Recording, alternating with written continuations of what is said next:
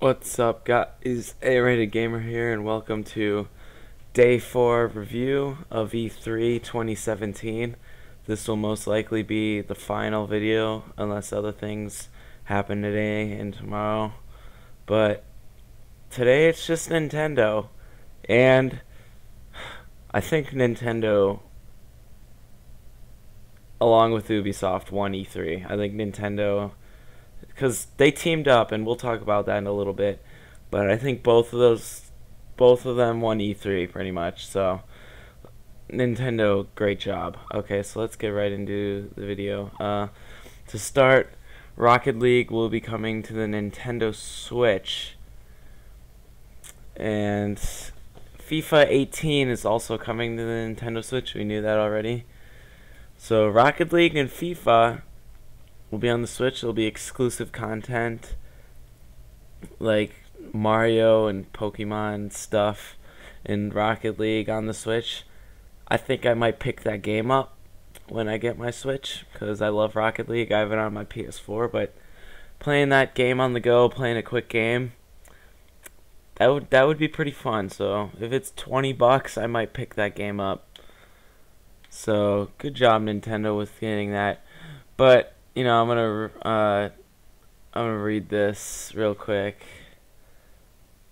Yeah, I'm just reading over the summary. So, Xenoblade Chronicles 2 was announced, and Xenoblade Chronicles, the first game, that looked pretty fun. I'll probably have to get that for the Wii U, but it's set to be released holiday 2017. That'll probably be another game I'll get because I think it's an RPG.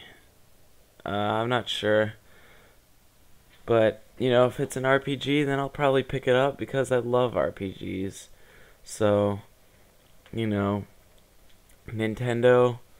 I'll probably be buying Xenoblade Chronicles 2 around the holidays and covering that video.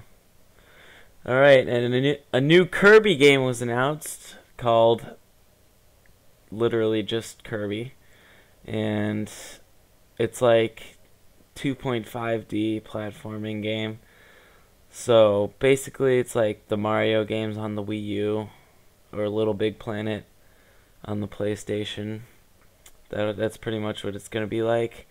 And that's pretty cool. You could play with 2 players, so you can use those Joy-Cons. And it'll be coming out in 2018. Probably the biggest announcement of them all is that a Pokemon game is coming to the Nintendo Switch. And oh my gosh, this is looking freaking awesome. So they're saying that Game Freak is developing a core RPG Pokemon game for the Nintendo Switch.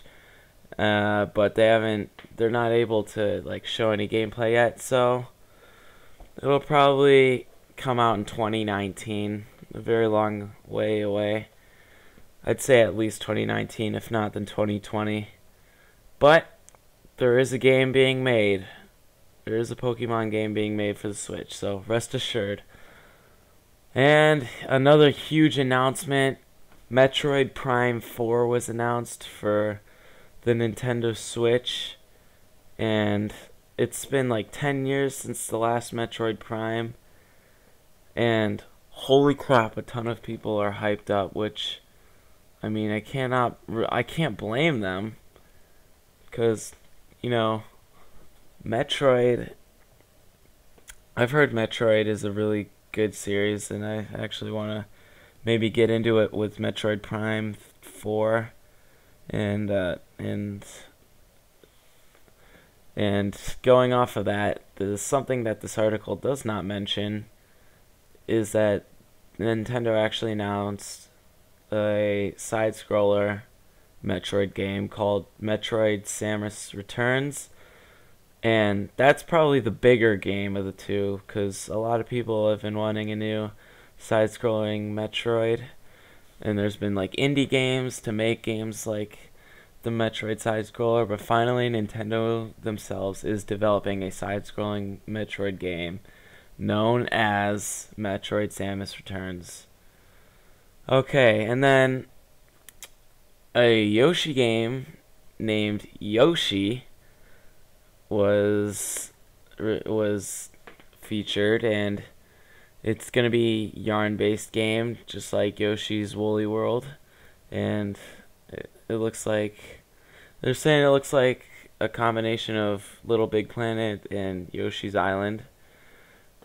And like Kirby, the Yoshi game will be coming out in 2018, and that might be a game my brother will want to play because he likes those yarn games a lot. So, you know, I'll have to look for that game for him.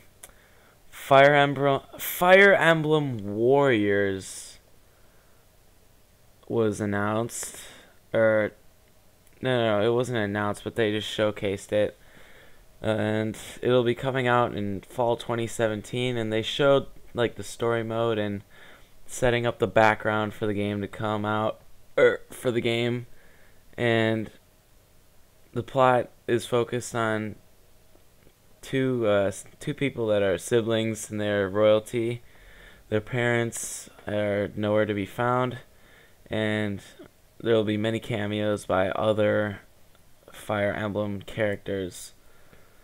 So, look for that in fall 2017. And a lot of people are saying that Legend of Zelda Breath of the Wild expansion pass is looking promising. The first pack is known as the Master Trials, including Trial of the Sword, and Link spawns in an area naked and must fight for his survival with only the bare essentials at his disposal. That's quoting from Games Radar. Oh my gosh.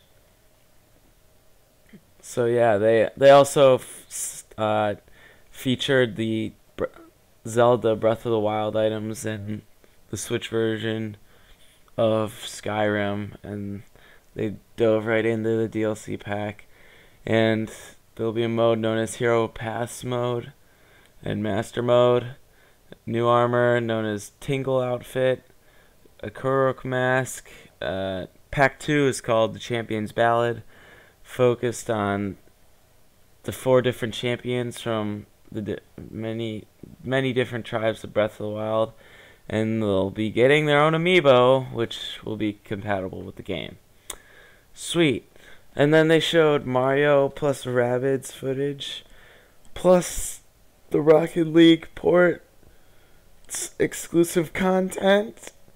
So Mario and Rabbids Kingdom Battle, which was featured at Ubisoft press conference, and it's going to be like Mario and the Rabbids shooting lasers at each other, and Luigi and Peach. So that'll be available August 29th, and there'll be customization items which are exclusive, and battle cards which are exclusive on Rocket League, and people are hoping for Captain Falcon's Blue Falcon, and it'll be coming holiday 2017, like I said before.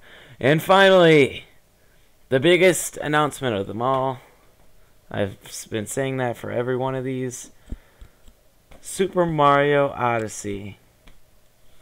So basically, this hat, you throw it at whatever you want, and whatever it hits, you could become that thing. So like Mario can be like a frickin' fish, or a car, or a real life person in Manhattan, because the game goes there. Yeah, that's pretty cool. Oh, and the trailer started with a scene with the T-Rex, and Mario's cap was on the dinosaur's head, and Mario was controlling it. So yeah, that looks really cool. And You could control Goombas, Koopas, Bullet Bills, Cheep Cheeps, and different creatures, taxi cabs, and humans walking around New Donk City, which is just New York City.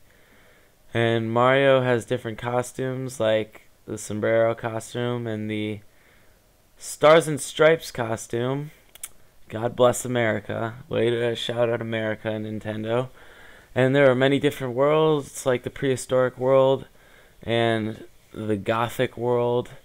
And there was a 2D cutout that gave a shout out to A Link Between Worlds. And yeah, the trailer featured a really cool like jazzy song called Let's Do the Odyssey. And the game will be coming out October 27th, 2017, which is the best news possible in my opinion, because that is so early, and I will be getting that game. If it isn't sold out in the first 2 seconds, I will be getting that game on release date. In fact, I probably will pre-order it just so I can guarantee myself a copy. But yeah, that's it. That pretty much wraps up E3 2017. Nintendo, I think you truly won E3. Thank you for putting on a great show, Nintendo. Thank you to all the video game companies and tech companies for coming out to E3. The conference doesn't officially end until late tomorrow, but mostly it'll just be tech demos, and the announcements have pretty much happened already. So unless anything interesting happens, this will be the last of the E3 videos. So thank you guys for watching. Thank you, tech companies. Thank you for everyone who participated at E3, and most thank you to Nintendo, who actually listened to their fans, and it looks like the Nintendo Switch is going to be a successful console. Knock on wood. Still looking for a lot of those first-party games. And I'm still looking for Call of Duty World War II on the Switch. Alright, because you can connect your Switch account to Call of Duty website now, or your Nintendo account. So I'm looking for that, Activision. Delay it if you have to. Just make it happen. And include the frickin' Pacific, okay? In North Africa, alright? But at least the Pacific. Thank you all for watching. I'll see you either tomorrow for day 5 review or next year for E3. But I'll be making other videos this summer, of course. And peace.